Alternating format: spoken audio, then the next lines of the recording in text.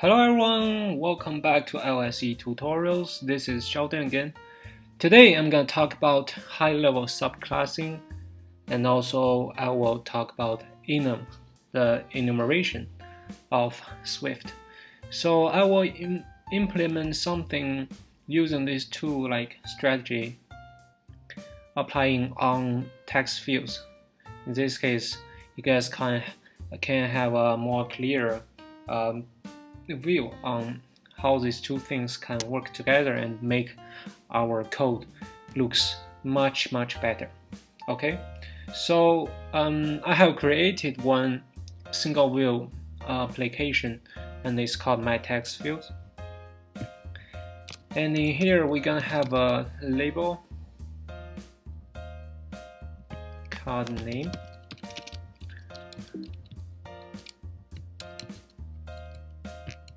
Another one called password.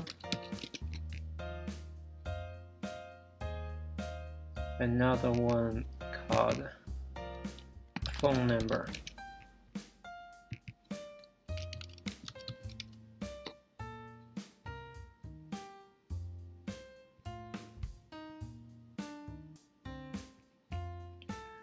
Okay, and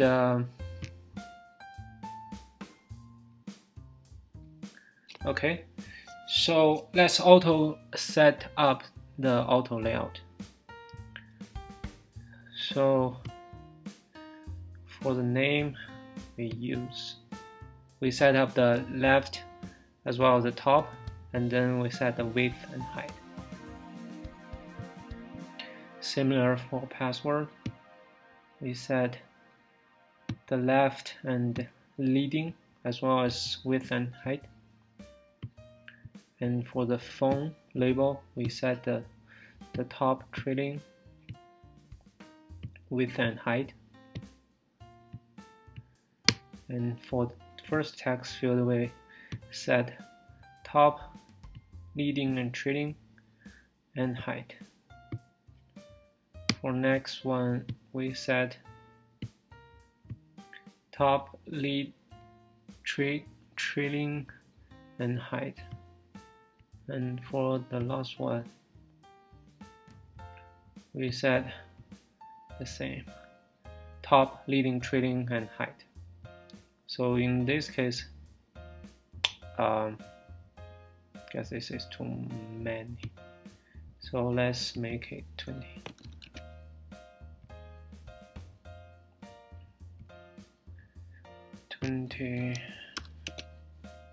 And 20. So for now, we just drag 3 labels and put them here, and then we put 3 text fields after them. And if we run the application in iPhone 5, the width of the text field will be much shorter because we didn't set the width. Instead, we set this distance as well as this distance.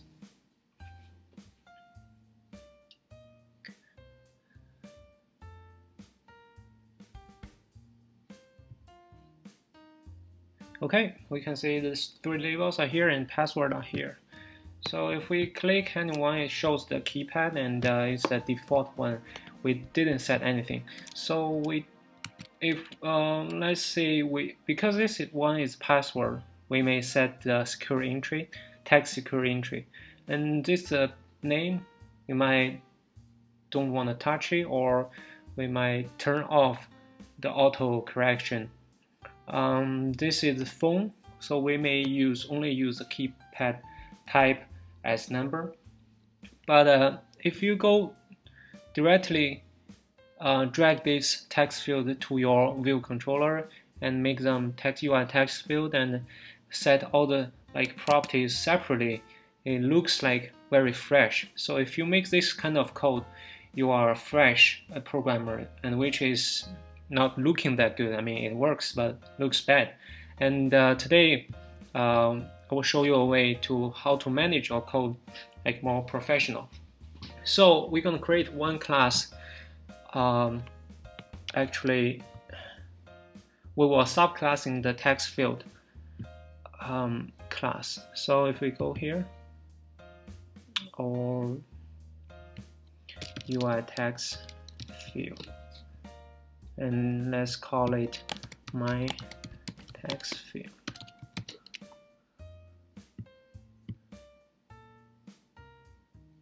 Create, and now we will have this my TextField class. So so we want to, if we have a type, we can do something depending on the type. So let's make this type thing in the enumeration. So enum, let's call it key type. Let's assume it has it will return some integer. So we will make this way. So let's say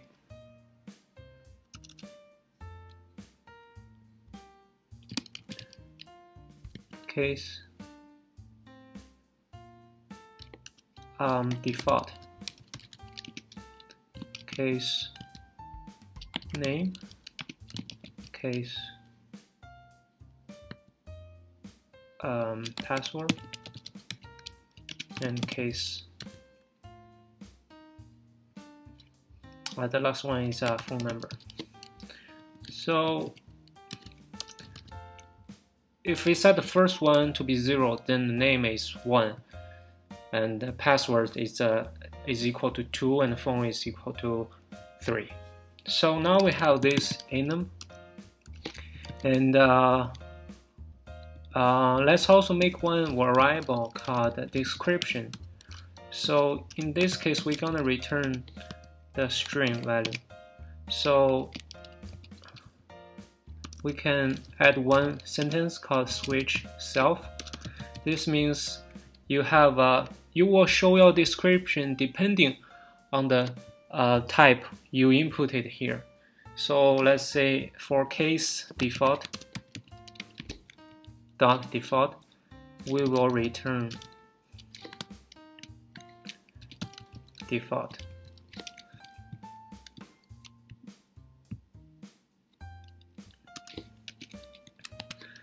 For case dot name, we will return name here.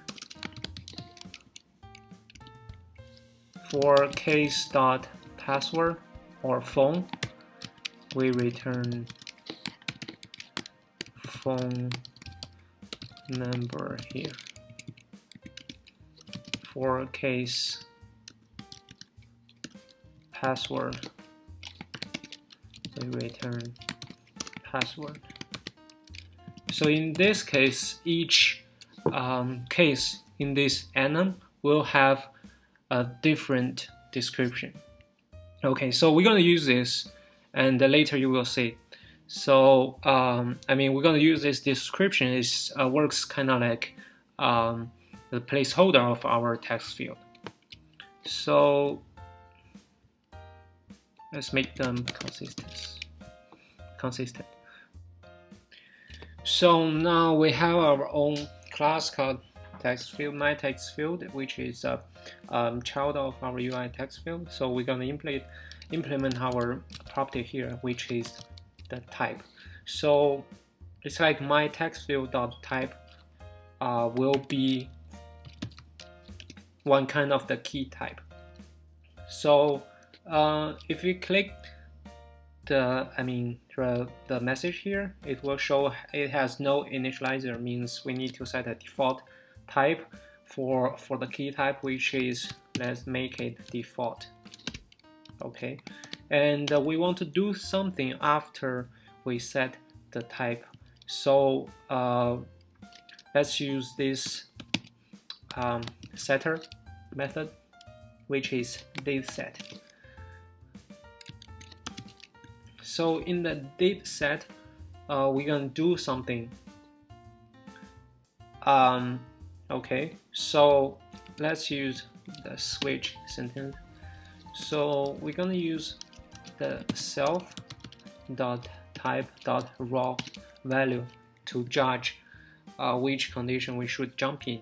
So because the raw value we have here is either 0 or 1 or 2 or 3. So we're gonna write the use cases, like if it's case 0, we will make super.text equal to default or nothing. Let's make it nothing and then break it. The meaning of why do we use this super.text instead of self.text? So if we use self.text, it will jump back to this set again, and then it goes to this case and says super self.text, and it's like an infinity loop. It will like die in this loop here. So we have to use this super.text to set our text as a placeholder. So now we have our case 0, and then let's make our case 1. Super.text is equal to self.type.description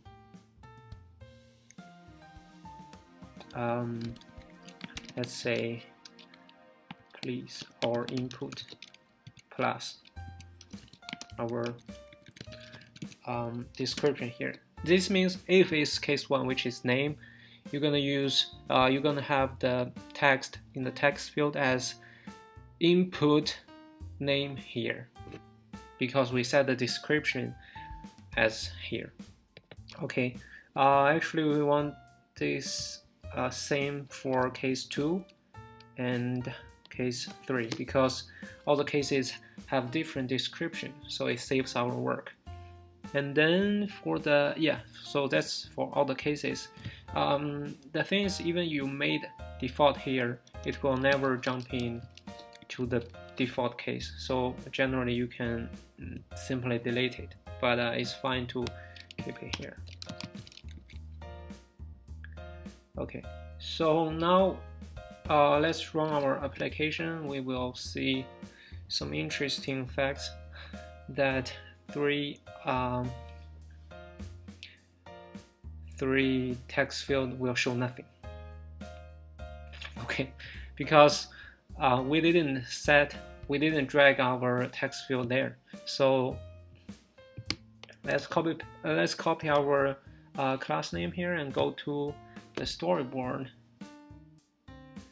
and set each class of this text field as my text field.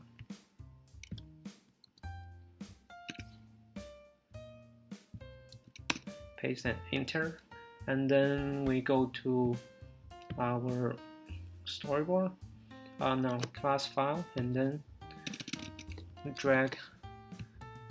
can drag our text field here, name tf.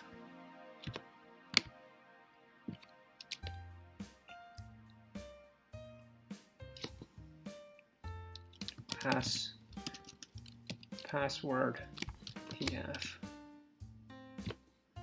and phone tf. Okay, as we can see, the type is of these three text fields are my text fields. So let's now set the type. So for name tf dot type, we want it to be dot name.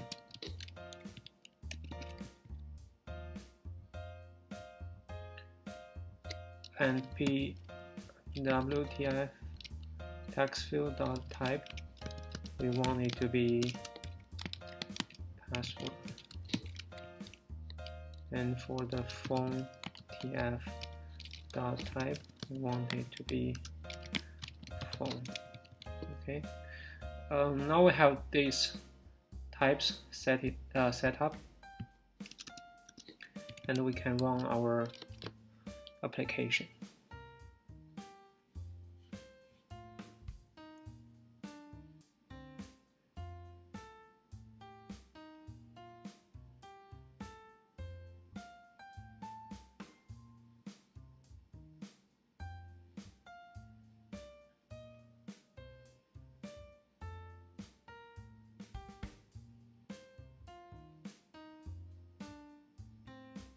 Okay, so now we have the text as a placeholder. It's like input name here, input password here, and input phone number here, as we expected. So why we have the result here? Because in my text field we have this date set. Means after you set the type of your text field, if it will run these commands. So if your type is equal to default, it show empty. If it's 1, it show input name, and 2 show input number, phone number. No, 2 is showing input password here, 3 is showing phone number here. Okay, so that's the reason. And actually we want to do something extra, right? If it's name, in this case we need to separate all the cases. So let's delete here. Case 1, case 2, case 3, break, and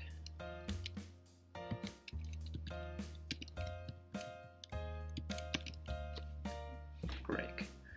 Okay, so for the first one, it's like self.keyboard type is equal to dot. Let's make a default or email address, and for the password, we want to keep the same tag, just the keyboard type as default, but we want to make the secure text entry equal to true. If we have the third case here, no, the case 3 here, which is the fourth case, we want to set self.keyboard type is equal to dot decimal or number, yeah, number, because we will not have dot. Okay, so now if we run the application, we can see